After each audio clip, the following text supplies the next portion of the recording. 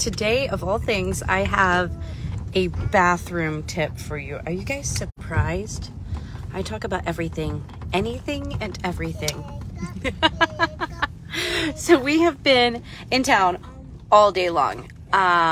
Fridays, I don't do it every day, but most Fridays I try to do something self-care, and I have missed a few Fridays with some stuff that's been going on, and I did not prioritize those days. And Trey was like, you need to just put it on the calendar. Like, just put it on the calendar. You need that time.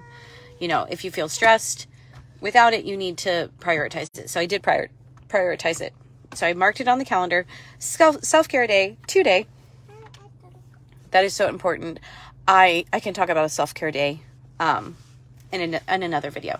So anyway, I decided for self-care today, usually it is something where I go just by myself and do something.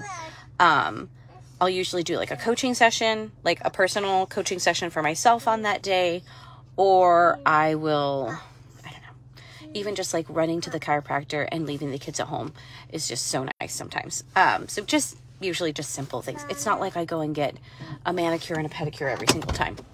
But today it sounded fun actually to have the whole family. So Trey took us out to breakfast, and we got to go to some of our favorite thrift stores, and we had a great shopping day. It's been wonderful. But I have this bathroom tip I've been wanting to tell you guys about because I just discovered it, and it's amazing. And isn't this cool? Do you guys see I'm like a disco ball. I'm totally like a disco ball from this sequins on this sweater. I just realized this bathroom tip. It's crazy. So in the restroom, there's the regular stalls, and then there's the handicap stall. I'm sorry, I'm trying to block the sun, but I'm not being super successful.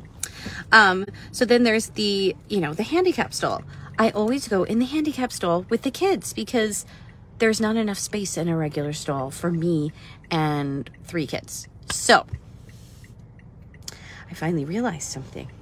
In the handicap stall, the toilet is taller because handicapped people can't raise and lower the same. So I've been taking my kids into the handicap stall to use the bathroom, and it's really hard for little boys to stand there and pee.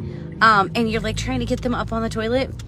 And one day I just had like, one of them in the bathroom with me, and we went in a regular stall, and I was like, wait a second, the toilets are shorter in the regular stalls. So we need to lobby for bathrooms for moms.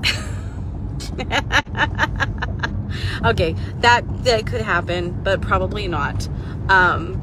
So yeah, just keep that in mind with your kids.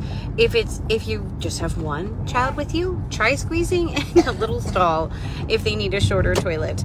And just know, if you're going to go in the handicap stall, the toilet is higher. And I had never made that connection before. So have you made that connection? Did you guys know that the handicap toilet was like tall and the regular toilets were really short? Like, they're nice, significantly short, like shorter. So drop in the comments if you knew that the regular toilets were smaller than the handicap toilet, because I'm 31 years old and I just figured that out.